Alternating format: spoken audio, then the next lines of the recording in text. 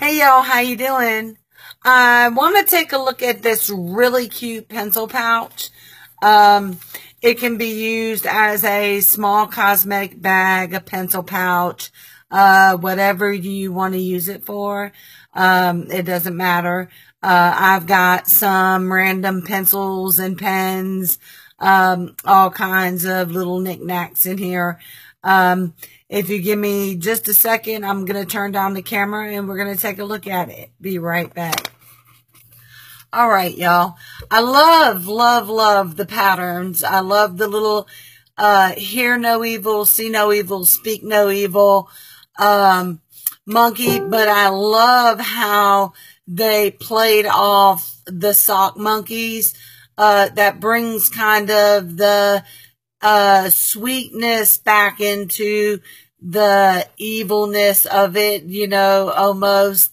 I love the gray, black, and white, and then the pop with the red, you know, the red shorts, and then you got the bright red zipper, and then you've got the red over here, the red edging, and then you've got the little off red detail right here.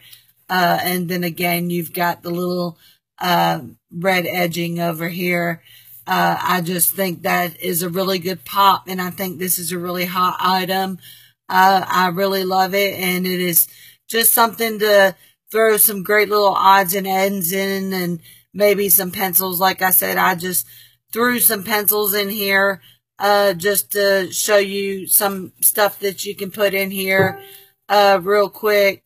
Let me bust out, my handy dandy, ruler here and show you how big it actually is. It is about a 7 1/4, well, maybe a little over a 7 1/4 by 2.5 inches, and let's see, I don't know, it's a nice little pack, probably 12 pencils, and then, I don't know, this is a good bit of random pens. That's a nice random amount of pens and pencils. I'm not going to count them, but you can see it's a good little bit of them.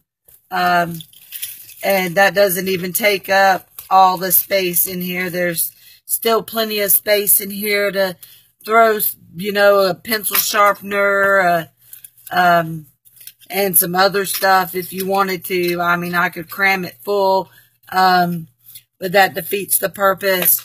But this is a really cute little bag, and I was lucky enough to receive this in exchange for my honest review.